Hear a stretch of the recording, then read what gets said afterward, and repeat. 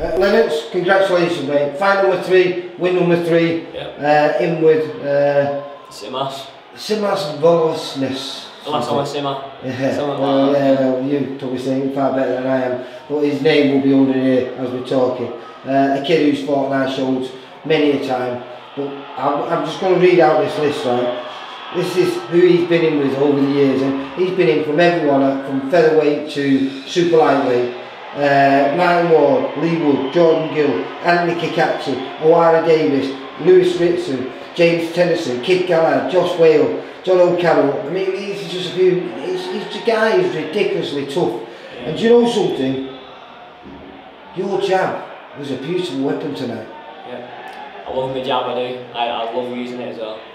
Well, you showed that. I think in that 4th round, I missed the first 2 rounds, but the 4th round, you were really rocking his head back, and you know, his game is, I don't know what, he still keeps coming forward. Yeah, he's tough. But I think in that 4th round, he did take a few steps back because of that vicious jab of yours. Yeah. And everything else that you were throwing.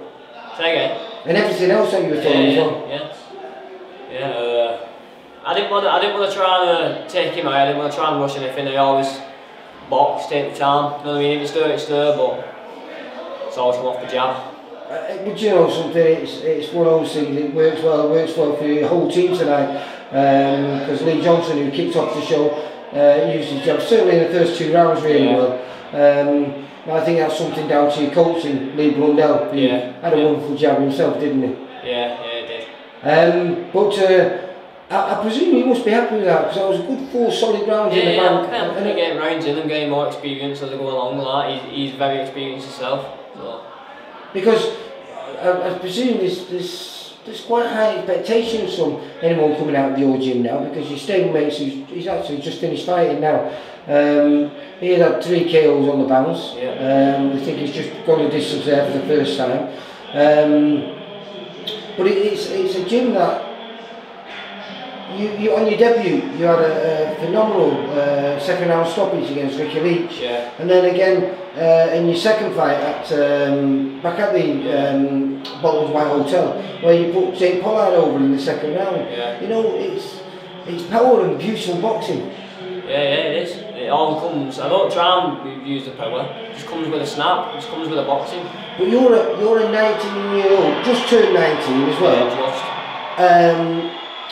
Against, who, like I was saying before, the kid who you just fought at Simos, they've all been, those people have been featherweights and all the way up to the super lightweights, right? You're a super bantamweight, mate. So does that not excite you? Yeah, it does actually, very much. I just can't wait for going against someone in our weight, because it'll just be a different kind of fight altogether, won't it? Yeah. And you were saying to me before, you're still not even full time yet. No. So when will that happen? I'm still working yet.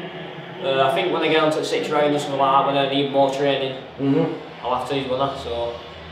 So listen, well, you're making a lot of noise, mate, and it's good noise. So congratulations, 3-0. I'm going to try and catch up with the rest of the boys. So well done. Thank you. Take care, mate. Bye. For all boxing info, news, and latest interviews, amateur and pro across the north, click and subscribe. VIP Boxing Promotions. Also, Twitter, Instagram and Facebook.